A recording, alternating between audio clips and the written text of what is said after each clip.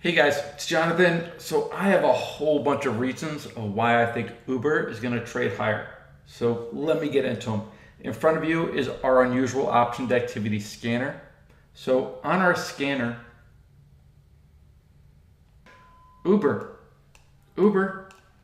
every single day for the last 10 days, Uber has found its way, I guess the 6th here of August, it didn't hit the list. Here we go, Uber. And then Uber and Uber. As well, we see Uber here. So that's the first thing that got my attention. Big believer where there's smoke, there's fire. Follow smart money. So the next thing that I wanted to do is I wanted to look at how the volatility is priced in the market. And if I look at Uber here, I'm looking at a daily, going back 1 year. And all this is the straddle. It's the expected move. Does Uber have a habit of staying within its expected move? Or does Uber constantly break out of its expected move? Which would then say market makers aren't so good at valuing the stock because every single time that they make a market, it outperforms. So they're wrong. So what happens is market makers make markets like this as the expected move, they get their butt whooped, so then volatility rises because there's bigger expected moves after a name like this trounces the market makers. What's interesting to me is over the past year, Uber has actually closed inside its expected move 75% of the time. So what does that mean? Well, to summarize, those who sell straddles would make money an estimate 75% of the time. Those who buy straddles make money 25% of the time.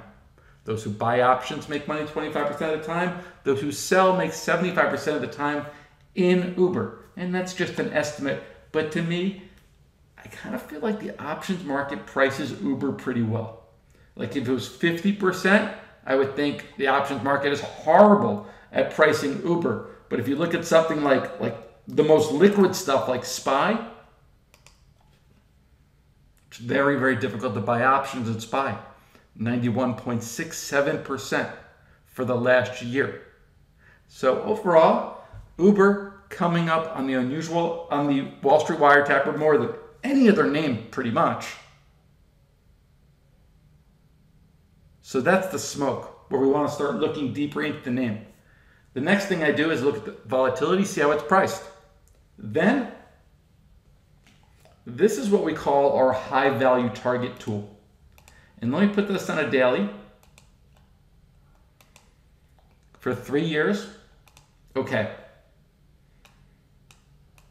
3 years probably gets every bit of Uber, right, since this IPO. So how this works is this line here is just a 21-day moving average of historical volatility. We want to see how Uber is priced relative to its vol. So 21, historical vol, and this is a 3 standard deviation band and a 4 standard deviation band. What we're looking for is when Uber trades outside of its band, closes outside, and then closes inside, you're going to get a buy signal. Same thing on the sell side. It closes outside the 3, then closes back inside. You get a sell signal. It's like forced discipline. It keeps you on the edges. What's really interesting to me, and this is something that you see sometimes, not too often, but when you do, you kind of want to jump on it. The weekly. Now, unfortunately, we can only get so much data because Uber is not that old of a company. But if we put it on a weekly and then this becomes the 21-day or 21-week moving average, right? 3 standard deviations, 4 standard deviations, 3, 4, still that forced discipline. There's only been one buy ever on Uber. At 25, and it looks like it took you all the way up to 40 before the high value target tool would have helped you out and given you 2 sell signals to get your butt out of there. So buy signal, that's a really strong signal. It's the high value target buy signal. Our vol visualizer here. I think options price Uber well. I think it's fair to, I mean, they just do. Okay. We had the Wiretapper. Uber all over the Wiretapper. Let's put it like this. Scroll down just how heavily Uber has been hitting the Wiretapper all recently.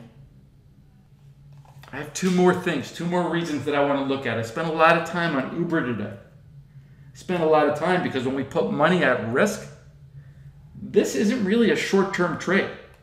If I take you back to this high-value target tool we were just talking about, people talk about being day traders, swing traders. Find a place to get into a trade and we stay into the trade until it works or until we lose too much money and stop ourselves out. But for this to work, we're talking, you know, we want movement, 55, but it could take some time. You see how Uber moves. I don't know. I mean, what's the rhythm of this stock? Right? Is it like this? Even if it's like this still takes us out to September. So I encourage patience. So here's what I do next. I look at everything relative value. Uber, LYFT, oil companies, gold companies, solar companies, car companies. You have to analyze different companies against their competitors. Uber and LYFT. A company is going to win, but it's not going to be one and then the other is going to go out of business. I would say 70% or 65% of the move of Uber and LYFT are because of the car share industry and has nothing to do with their individual companies. With that being said, 25, 30% does. That's what separates them. So what I like to do is we've already gone and looked at Uber. I know that I want to buy Uber, but what I really want to see, and I'll use this time period right here, we're looking to buy Uber, right? This is the process.